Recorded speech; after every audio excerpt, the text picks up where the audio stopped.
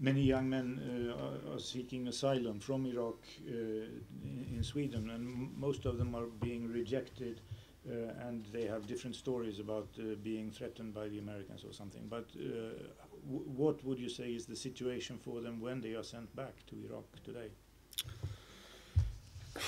The situation is very bad, and UNHCR recently wrote a number of reports telling the European governments not to send the refugees back.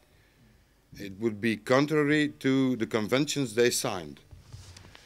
And then there's the latest report, UNHCR report. I should find it here, and it's good if I quote it. It's from 19 October, so. And they did a survey from Iraqis who returned, and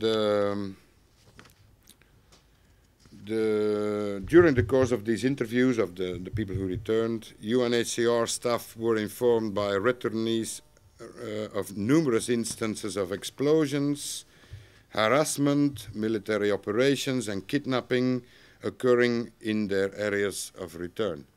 So it is criminal to send the refugees back now. Plus, I think that the costs for hosting the refugees should not be paid nor by Sweden, who was not involved in the war, but should be paid by the countries who invaded the Iraq, and the countries who helped them, including the United Kingdom, Denmark, and all the other states who were involved. This is only, I think, this is only fair.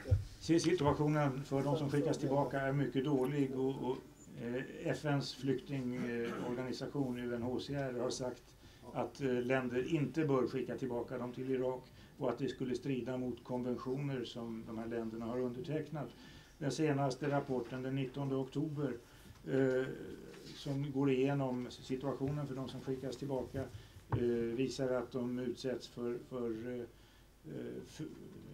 övergrepp och våld på olika sätt.